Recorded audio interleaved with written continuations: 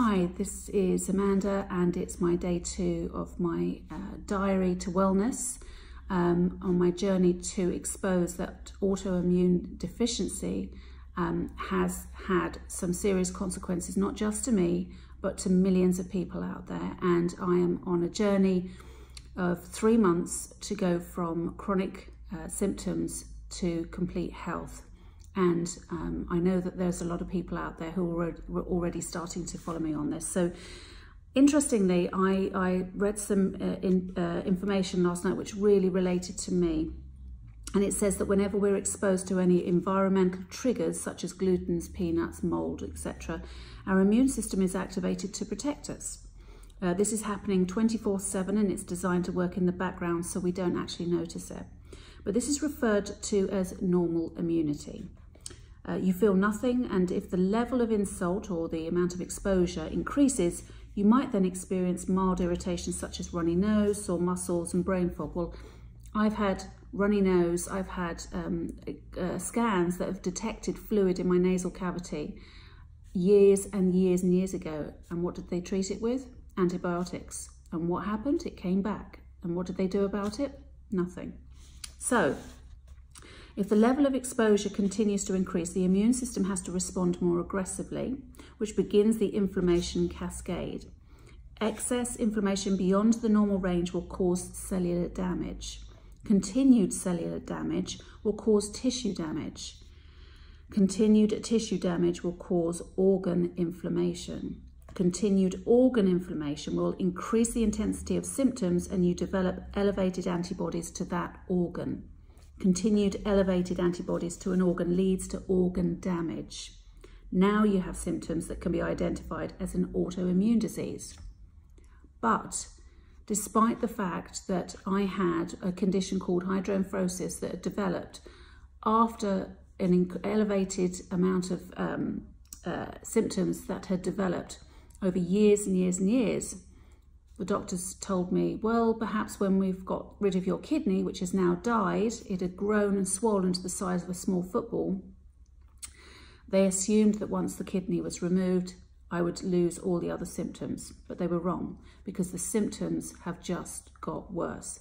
However, I'm now less one kidney. So I was listening this morning to something interesting on the news, which was to do with mental health, and it triggered something because when I was at the doctor's 2 days ago, there was a very, very troubled lady that had caused quite a lot of commotion in the reception area. I'd gone back out to get some blood tests, so I was queuing and waiting. And this poor woman was absolutely at breaking point. She was shouting and screaming and saying that she would not leave until she was helped. She'd had enough. She was breaking. The way the doctors dealt with it was it was difficult to judge. One doctor came out and asked her very calmly if she would please be quiet because there's other patients. But she said clearly to him, if you keep telling me that, I'm going to get louder. And he kept on saying to her, please, can you just calm down? He didn't actually at any stage say to her, what is happening for you? What can I do for you? How can I help? And that was so sad because that escalated until eventually the police were called for an hour and a half. And we were all there because we couldn't actually leave the doctor's surgery because it all spilt out to the outside. She was crying out for help and nobody was addressing this. All they were trying to do was suppress her anxiety so as not to disturb the rest of the patients at the practice.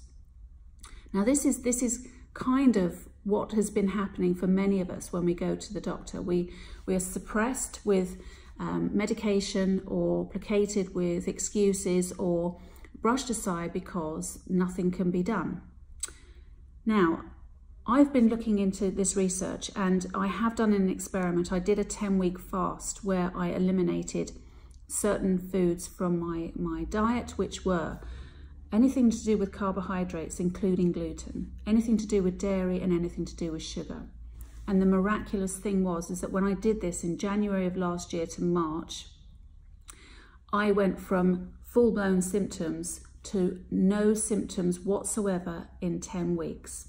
I didn't drink alcohol, I didn't have any poisons, I just had a very pure diet of lots of vegetables, meats and fruits, and water, plenty of water, nothing to do with any of the poisons that had been affecting my body. Not only that, my environmental factors changed. Now, at one point I couldn't even go into, I was finding it, I was no longer tolerating my own environment in my home. Every time I was exposed to lights, electricity, if I went into a supermarket, I would faint. And there was 2 very serious situations that I had on a plane the 6 months prior to that. And that was the crisis point where I collapsed on a plane. And that was when we got to a certain level, at a certain height, and everybody got their mobile phones out. And as soon as that pressure of all those, all the frequencies from those phones was switched on, my head went into overload. And it was an incredibly frightening experience, so much so that they were going to divert the plane.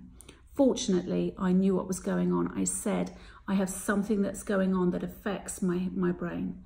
Now, this is not just something that is a few symptoms that causes us unwellness. This is something I live with, and I manage this. I run a business, I run a big household. We have 7 children between us, my partner and I. We have 2 grandchildren. We have a big family, a very, very busy life. We're out most nights of the week to events, and I run a large network of people that I support and help, but still I have to deal with these ongoing symptoms that flare up at any time. And for apparently what I seemed to think in the past was no reason, but there actually is. It's my immune system reacting to my environment or whatever I ingest. So, saying that, I've looked back and I've actually recognized that the trigger for me was when I was 19, I went to live with my mother. And I came from an upbringing where I was starved. I lived with my father. Food was very scarce for me, so I would eat whatever I could. I was a skinny kid.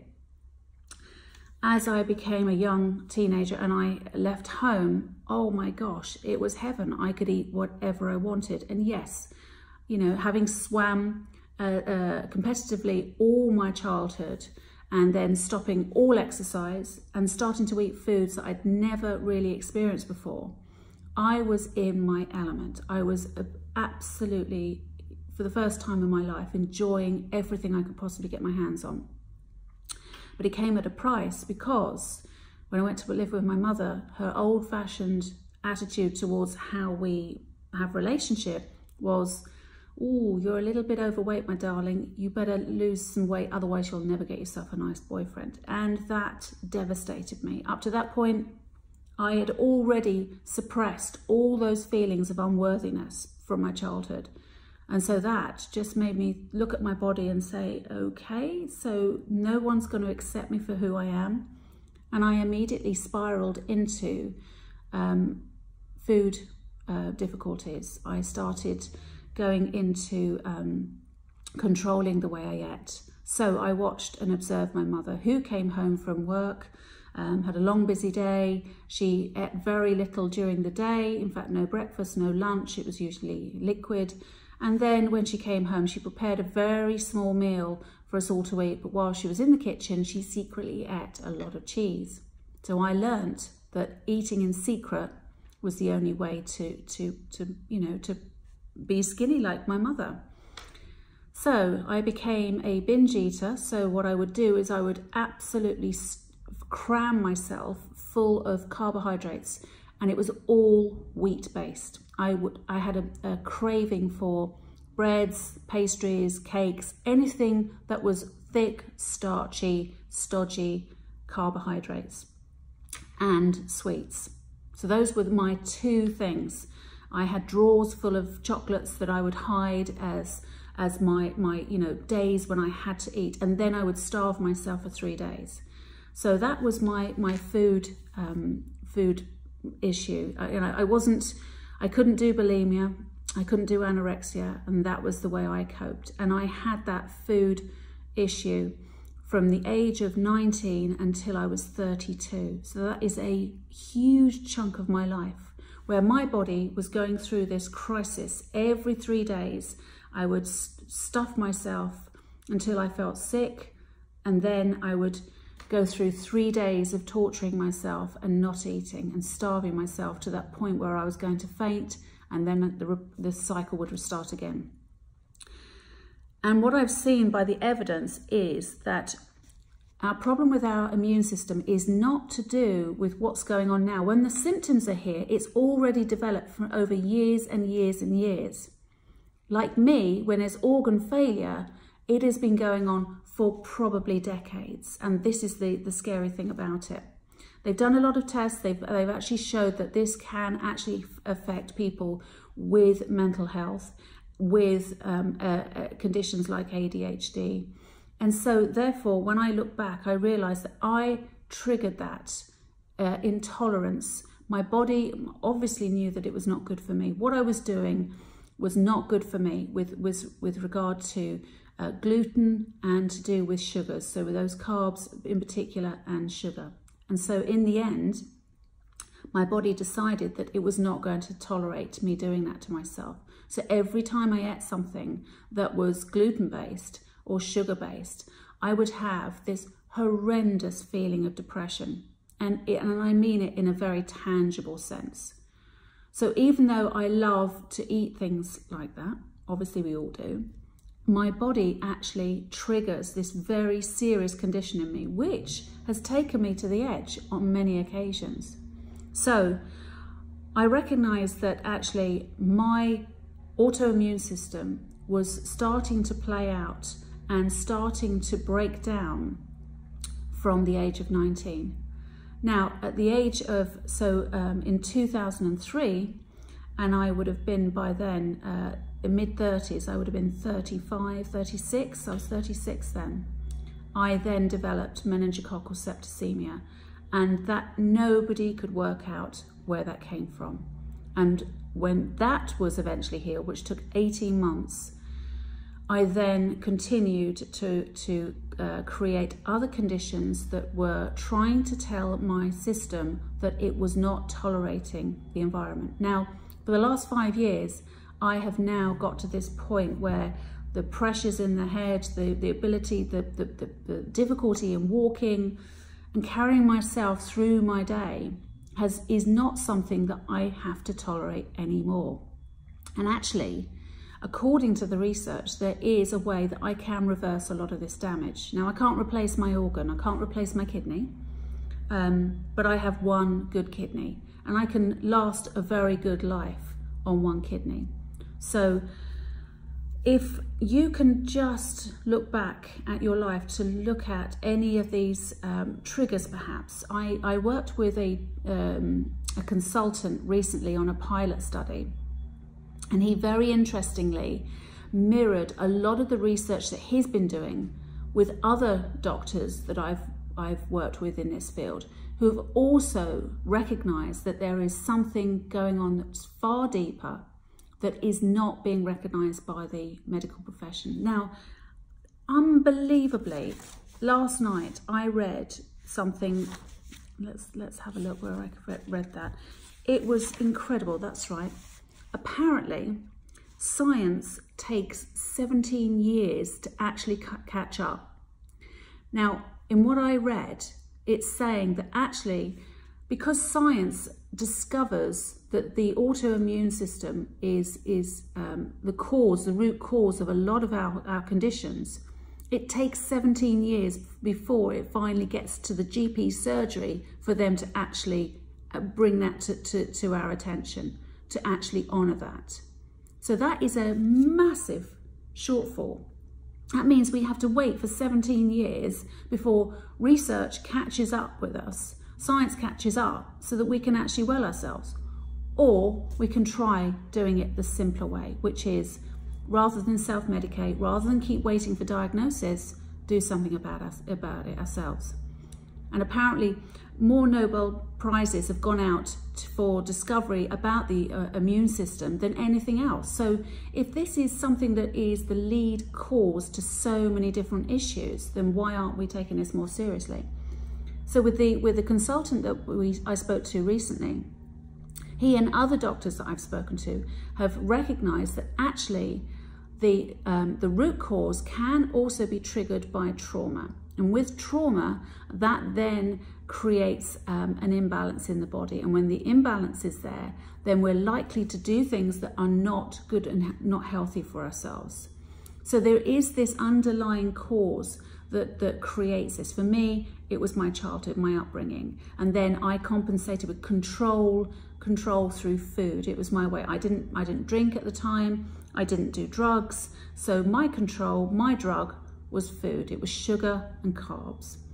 And that is now why my body says, uh-oh, this is poison. What are you doing to yourself? So, you know, we can go on diets, we can go on good, healthy eating plans, but every single person is individual. And what I'm saying is that we've got to find our own way, what it is that we are intolerant of that helps us, because every single one of us has a unique story. And every single one of us has unique symptoms based on that unique story. So that's my video diary for today. Just have a think about any triggers, anything that you recognize that was an imbalance in your life, perhaps in your early, you know, in your teens, in your 20s, 30s, even a few years ago, but recognize that symptoms have already started manifesting and coming to the forefront because the body is finally saying, I've had enough, do something about this. So until next time, keep well and see you soon.